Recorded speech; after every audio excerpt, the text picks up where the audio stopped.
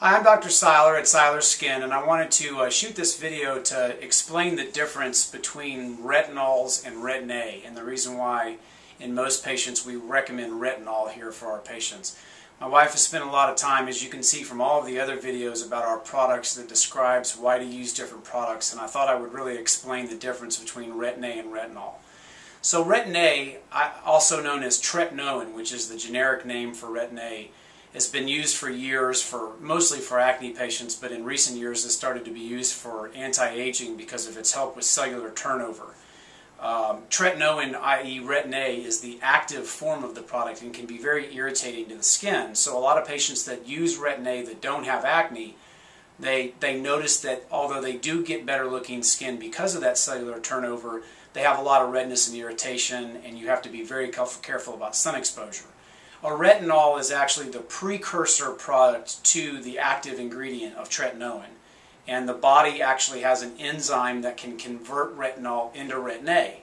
So we recommend retinol for most of our patients because the skin tolerates it much better, doesn't cause near, if any, the redness and irritation that a true Retin-A does, but the body's able to convert that product into the active form in the skin and use what it needs, and then any extra is not irritating to the skin. So most of the time for our anti-aging patients we recommend retinol. There's two different strengths that you'll see in my wife Jill Seiler's videos about the difference between the two and why we recommend one versus the other.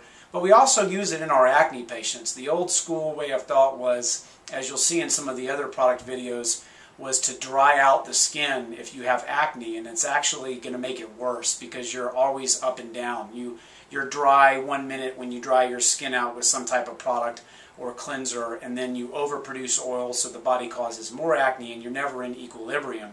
So we actually will start our patients on a milder form of product with the facial cleanser, usually a retinol, but we like to moisturize the skin to keep the body from overproducing sebum and oil and causing acne to come even more frequently. So that's the main difference. The main difference between retinol and Retin-A is the fact that it will still give you the same result with acne patients and with anti-aging and skin rejuvenation patients, but it's accepted by the skin a lot more, and the skin converts it into the active form. It's kind of like an extended release product. So patients are much happier with that.